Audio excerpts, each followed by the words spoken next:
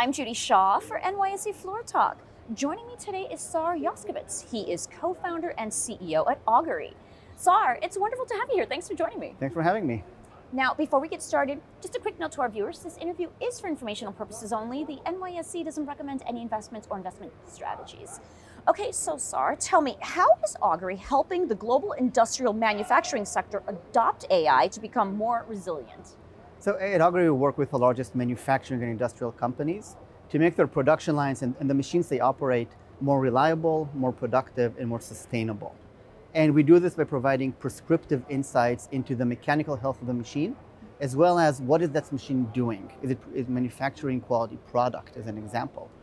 We have a full stack solution, right, where we have our own hardware and sensors that we put on the machines. Okay. We send the data to the cloud where we analyze it using advanced AI algorithms in order to tell you what's wrong with the machine before anything happens. So in a recent example with the largest food manufacturing company out there, we were able to help them avoid thousands of hours of downtime due to failures that never happened. And that equals millions of pounds of food that we're able to manufacture. Okay. At the same time, we reduced their waste by 45% and increased their energy or optimized their energy consumption by 6%.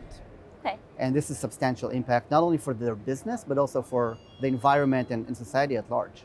All right, so show me this sensor. Yeah. It's rather small, so that just goes on pieces of equipment? Yeah, so this sensor picks up vibration, temperature, and magnetic emissions of a motor. And we can cover both the mechanical side of the machine as well as the motor and the drive, the electronics. And basically every rotating machine on the production line, we can tell you what's wrong with it. So Saar, tell me, in what ways is Augury helping manufacturers quantify their ESG objectives? Well, these companies for the past century or so have been faced with a dilemma, right? I can focus on productivity and profitability, but it comes at a cost, right? It comes at the cost of the planet and the environment or the people in the workforce.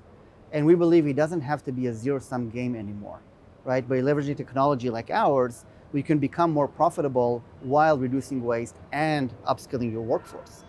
Now, if you take a step back and look at the bigger picture, out of the total energy consumption in the US, 54% is in the industry. And out of that, 30% is rotating equipment, motors, basically. And we have a direct opportunity to impact 4% of the global energy consumption. Now, on the other side, ESG is not just environment, it's also social, right? We're seeing a shift in the market where it's really, really hard to find qualified manufacturing talent today, right? How do we pull in the next generation of workers?